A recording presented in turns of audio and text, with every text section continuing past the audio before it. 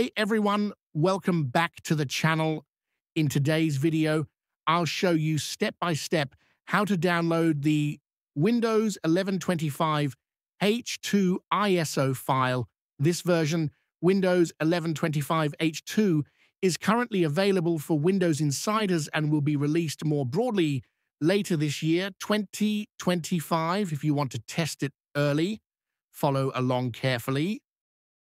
To download the ISO, you'll need a Microsoft account enrolled in the Windows Insider program. If not yet registered, you can easily do so.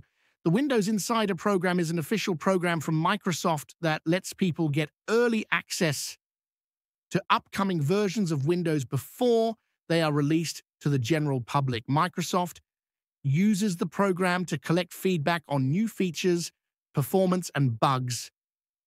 Insiders help shape the final version of Windows. I'm not yet a member, so let me register with my Microsoft account.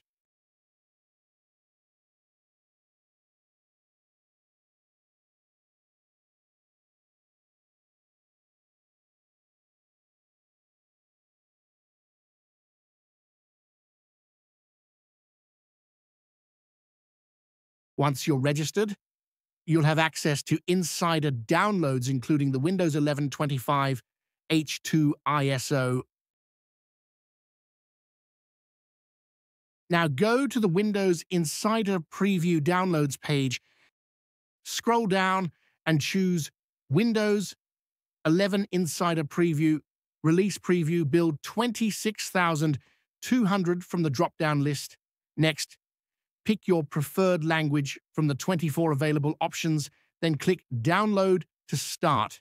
The file is pretty large, around 7 gigabytes, so it may take some time depending on your internet speed.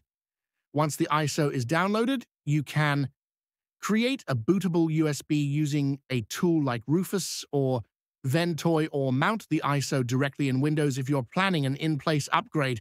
Make sure you back up your important files before installing, since Insider builds may still have bugs. A couple of quick tips. Always install Insider builds on a secondary PC or virtual machine, not your main work computer. Keep an eye out for updates because Microsoft frequently improves these builds before the final release. And that's it.